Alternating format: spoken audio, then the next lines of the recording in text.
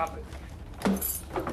We're live at the Brown County Courthouse where the woman you just saw having a wild explosion at her own attorney is 25-year-old Taylor Shabuznes. She had just been recently convicted of the brutal killing and dismemberment of her boyfriend Shad Therian inside a Green Bay home in February of 2022. This case has gripped the nation with its horrifying details and the shocking nature of the crimes committed. She was charged with first-degree intentional homicide, mutilating a corpse, and third-degree sexual assault. The trial began with the prosecution painting a vivid and disturbing picture of the events that unfolded inside the Green Bay home in February of 2022. Brown County District Attorney David Lacey described the crimes as bizarre, strange, and unnatural, but emphasized that the evidence made it abundantly clear what had transpired. The prosecution argued that Shabuznes meticulously planned and executed the heinous acts, presenting evidence that pointed to premeditation. They highlighted the fact that Shabuznes had admitted to strangling Shad Therian during her interrogation. Green Bay Police Detective David Graff testified that Shabuznes had used knives from the kitchen to carry out the grisly crime. The prosecution argued that Shabuznes knew Therian's body was too large to be easily disposed of, leading her to dismember him. In contrast, the defense attempted to cast doubt on the case, questioning the reliability of Shabuznes' statements due to her alleged drug use. Shabuznes' attorney, Christopher Froelich, argued that it was difficult to determine her intent when she was under the influence of drugs. He urged the jury to consider the possibility that Shabuznes' actions were not premeditated, but rather a result of her impaired state. Froelich challenged the jury to question whether they could trust the statements made by someone who was hopped up on meth on drugs. He argued that the state wanted the jury to delve into Shabuznes' mind to determine her intent, a task he deemed difficult given the circumstances. The defense aimed to create doubt in the minds of the jurors, suggesting that Shabuznes may not have intended for Therian to die, and that her actions were a result of the unpredictable nature of drug use. During the trial, the jury was shown a chilling video of Shabuznes' interrogation. In the recording, Shabuznes admitted to strangling Shad Therian and engaging in other gruesome acts. When asked by the police if she wanted Therian to be dead, Shabuznes claimed that it was a random act and that she did not intend for him to die. However, Detective Graff testified that Shabuznes had admitted to enjoying the act of strangulation and continued to strangle Therian even after initially claiming she did not intend to kill him. The prosecution argued that Shabuznes' actions after the killing further demonstrated her intent. They presented evidence that she played with the body after realizing Therian was dead. The criminal complaint revealed that the victim's head was found in a bucket in the basement of the home, while other body parts were discovered in the basement and in a crockpot box in a van at Shabuznes' apartment. Shockingly, Shabuznes admitted that she had intended to take all the body parts with her, but had forgotten the head due to laziness. Throughout the trial, a total of 28 witnesses testified for the state, including Shad Therian's family members, law enforcement officials, a medical examiner, a DNA analyst, and a friend of both Shabuznes and Therian. Their testimonies painted a grim and horrifying picture of the events leading up to and following the murder. The prosecution built a strong case, presenting a wealth of evidence that left little room for doubt. On the other hand, the defense had planned to present a witness, but claimed they were unavailable due to a medical issue. Despite this setback, Judge Thomas Walsh denied the defense's motion for a mistrial. The judge later asked Shabuznes if she wanted to testify, but she declined the opportunity. As the trial progressed, the courtroom was filled with tension and disbelief. The shocking and gruesome details of the case left the community of Green Bay and the nation in shock. The trial not only revealed the depths of Taylor Shabuznes' depravity, but also raised questions about the nature of her intent and the impact of drug use on her actions. Throughout the trial, Shabuznes was seen multiple times grinning as gruesome details about the murder were mentioned. One time during the proceedings, she attacked her lawyer before a deputy wrestled her to the courtroom floor. Let's take a look at the clip.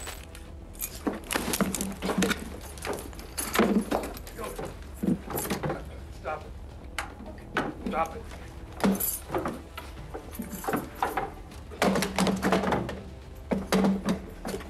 After the jury found Shabuznes guilty of first-degree intentional homicide, mutilating a corpse, and third-degree sexual assault, the trial entered its second phase. This phase aimed to shed light on whether Shabuznes was responsible for her actions or if she was suffering from a mental disease or defect that affected her ability to understand the consequences of her actions. The defense sought to present evidence that would support the claim of a mental disease or defect. They aimed to establish that Shabuznes was not fully aware of the nature and consequences of her actions actions at the time of the killing. This phase of the trial would delve into the depths of Shabuzness's mind, seeking to understand the motivations and mental state that led to the horrific crimes. Throughout this phase, expert witnesses were called to testify and provide insights into Shabuzness's mental state. These witnesses included psychologists, psychiatrists, and other mental health professionals who had evaluated Shabuzness. Their testimonies would play a crucial role in determining whether Shabuzness was legally responsible for her actions or if her mental state diminished her culpability.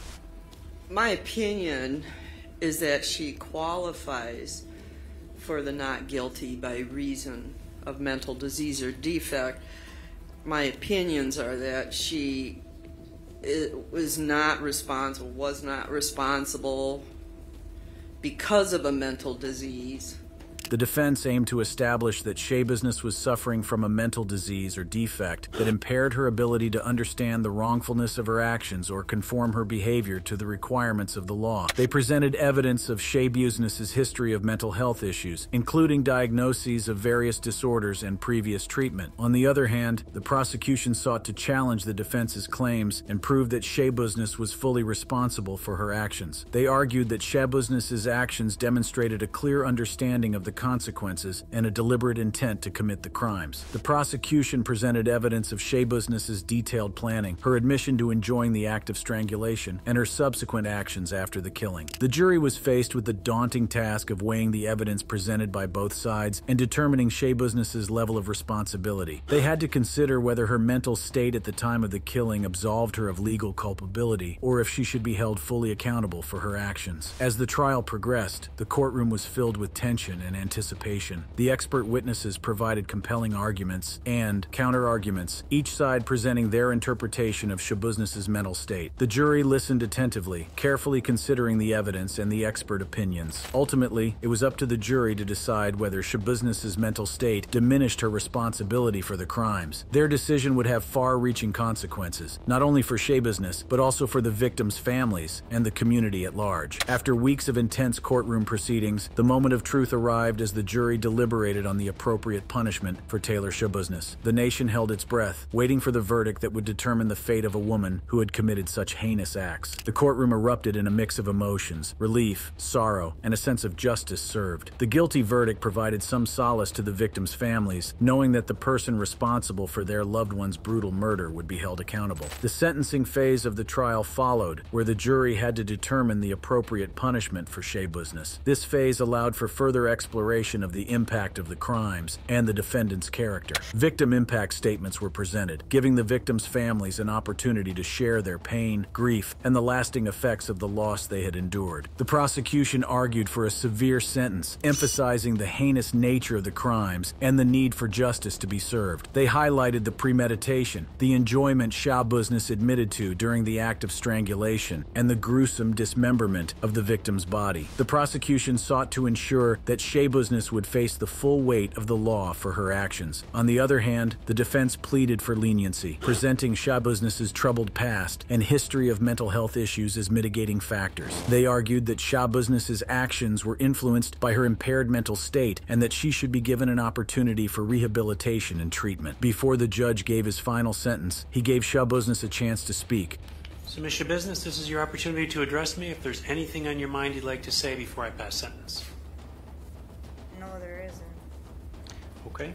The judge, after considering the arguments from both sides, delivered the final sentence. Taylor Shabuzness was sentenced to life in prison without the possibility of parole. The courtroom was filled with a mix of emotions, relief, closure, and a sense of justice served. I'm going to impose life imprisonment without the possibility of extended supervision. I believe that's appropriate in light of the findings that I've already made. The victims' families could find some solace in knowing that Shabuzness would spend the rest of her life behind bars, unable to harm anyone else.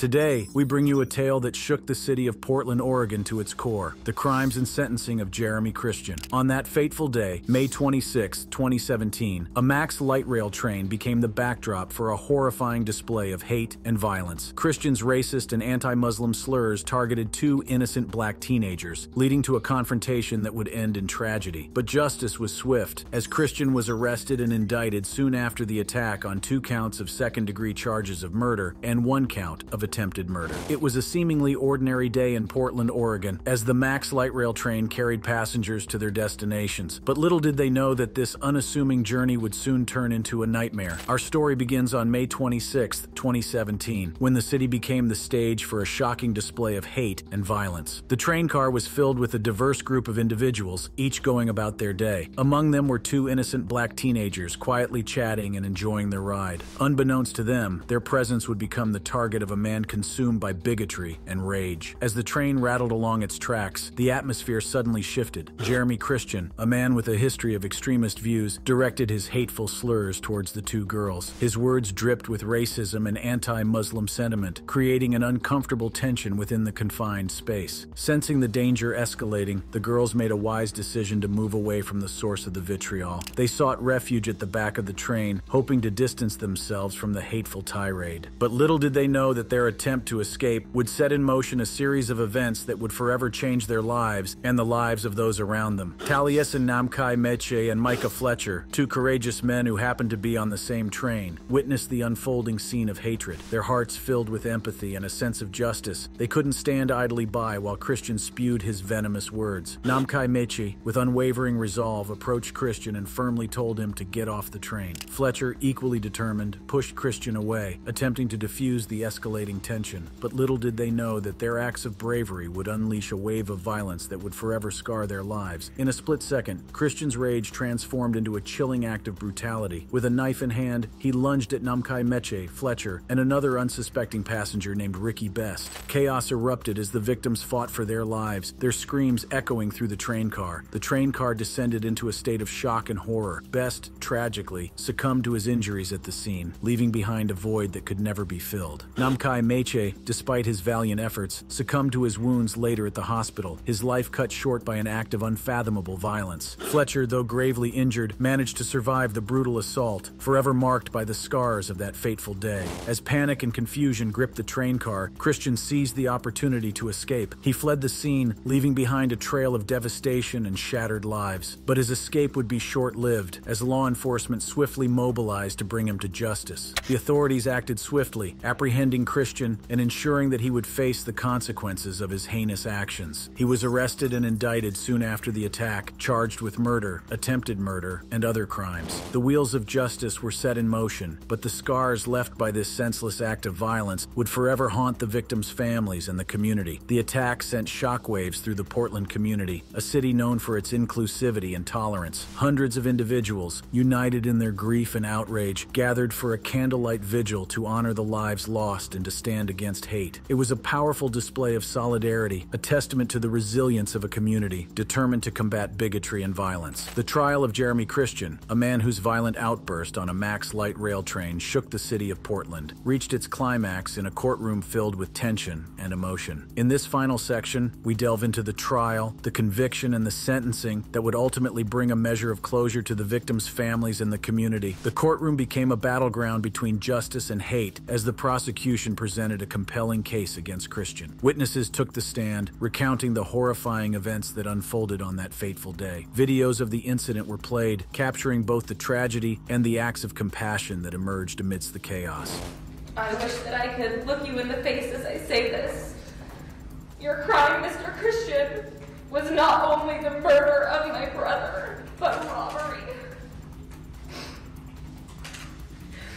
You robbed me of one of my favorite people on this planet.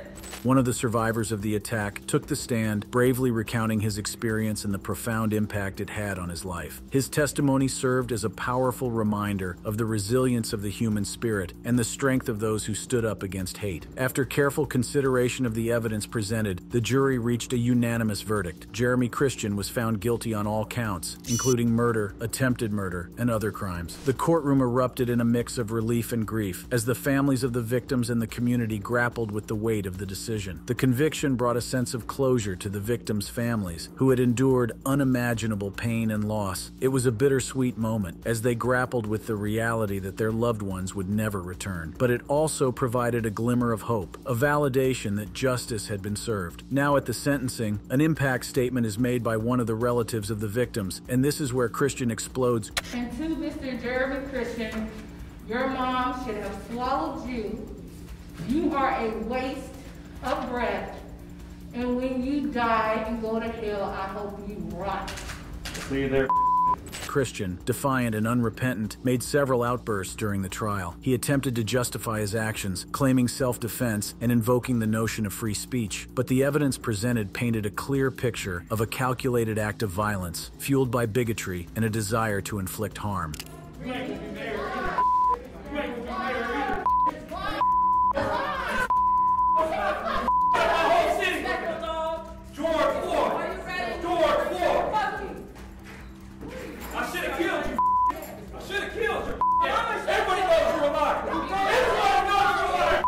While nothing can bring back our loved ones, we are grateful for the verdict. It gives us some solace knowing that Jeremy Christian will be held accountable for his actions. This conviction is a step towards healing. We hope it sends a strong message that hate and violence will not be tolerated. The verdict is a reminder that our community stands united against hate. We must continue to work towards a more inclusive and compassionate society. The sentencing phase of the trial brought forth powerful statements from the victims' families, who shared their pain and the lasting impact of the attack. Their words resonated throughout the courtroom, leaving an indelible mark on all those present. After Christian is escorted out, the judge delivers the final blow. Sentencing Jeremy Christian, the judge sentences him to 2 consecutive life terms, with an additional 25 years for his other convictions. It was a moment of closure, a solemn recognition that Christian's actions had forever altered the lives of the victims and their families. While the pain will never fully go away, the sentencing brings a sense of justice. We can now begin to heal and rebuild our lives. The trial and sentencing of Jeremy Christian marked a turning point for the city of Portland. It served as a stark reminder of the dangers of hate speech and extremism, but also showcased the resilience and unity of a community determined to combat such forces. As we reflect on this tragic chapter, let us remember the lives lost, the bravery of those who intervened, and the importance of standing together against hate.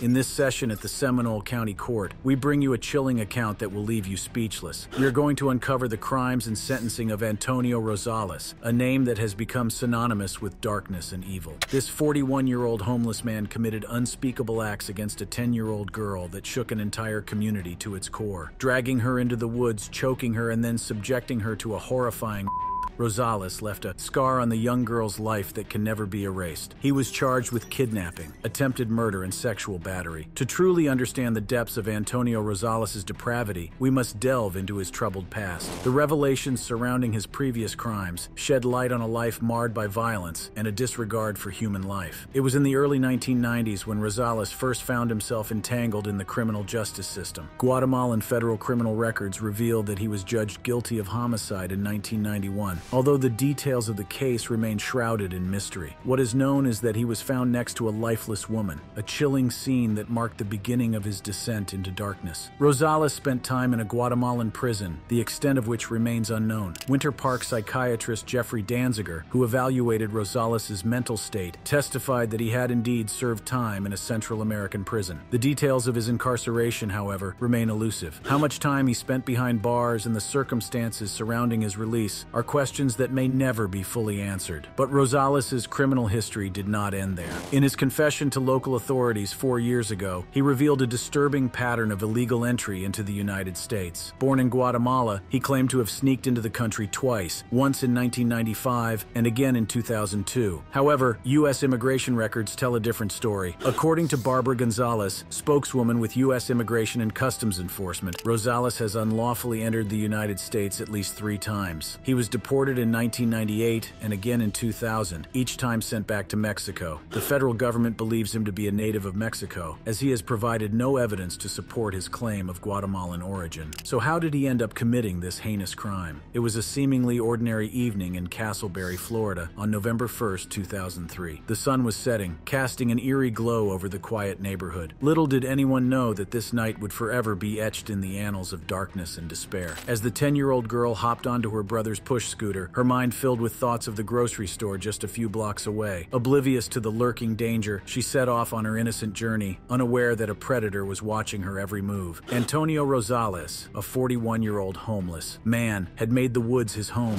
Hidden among the trees, he patiently waited for an opportunity to strike. As dusk settled, he saw his chance. With a sinister intent burning in his eyes, he pounced on the unsuspecting girl, dragging her into the depths of the woods. Fear gripped the young girl's heart as Rosales tightened his grip around her delicate neck. She fought desperately for her life, but the strength of her attacker was overpowering. Slowly, her consciousness slipped away, leaving her at the mercy of this monster. Days turned into weeks, and the community was gripped with fear and uncertainty. Parents held their children closer, afraid to let them out of their sight. The search for the missing girl intensified, with law enforcement agencies and volunteers combing every inch of the surrounding area. Then a breakthrough came. Rosales, unable to contain the weight of his guilt, confessed to the authorities a week after the heinous act. In a chilling admission, he revealed the horrifying details of what he had done to the young girl. He admitted to pulling down her pants and subjecting her to a despicable act of but the horrors of Antonio Rosales' crimes did not end there. Shockingly, he also confessed to an unrelated crime that sent shockwaves through another community. In August 2001, an elderly woman named Dolores N. Salvatierra was found dead in her Tucson home. The connection between Rosales and this heinous act was revealed, painting a picture of a man consumed by darkness and violence. Dolores had shown kindness to Rosales, offering him a place to stay in her garage and even helping him find employment nearby. Little did she know that her compassion would be repaid with such brutality. The revelation of this additional crime left the community reeling, questioning how someone could harbor such evil within them. As the details of Rosales' crimes unfolded, the community demanded justice. The case went to trial, and a jury, presented with overwhelming evidence, found him guilty of child kidnapping, and attempted first-degree murder. The weight of his crimes was undeniable, and the judge, Circuit Judge Deborah S. Nelson, prepared to deliver a sentence that would ensure Rosales would never walk free again. When Assistant State Attorney Anna Valentini began her closing arguments, out of nowhere, Rosales objected via a translator, and also via his actions.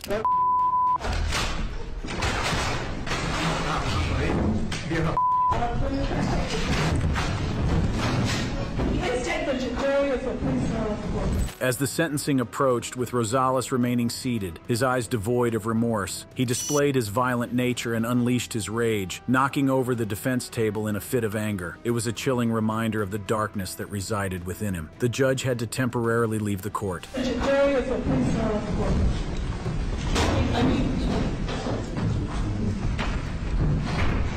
In the aftermath, Judge Nelson handed down 3 consecutive life sentences to Rosales. The mandatory life sentence for the rape charge was just the beginning. The judge, recognizing the severity of his actions, stacked on 2 additional life sentences, ensuring that Rosales would spend the rest of his days behind bars. The victim, now 15 years old, stood strong alongside her family, silently enduring the pain and trauma inflicted upon her. She did not address the court, but her presence spoke volumes. The scars of that fateful night would forever be etched on her soul. But the conviction of her attacker brought a sense of closure and justice. The events surrounding Antonio Rosales' conviction sent shockwaves through the community. The horrors inflicted upon the young girl and the revelation of his connection to another murder painted a picture of a man consumed by violence and darkness. The judge's decision to hand down 3 consecutive life sentences was a testament to the severity of his crimes and the need to protect society from such a dangerous individual. If you enjoyed this video, check out our other awesome videos on the channel.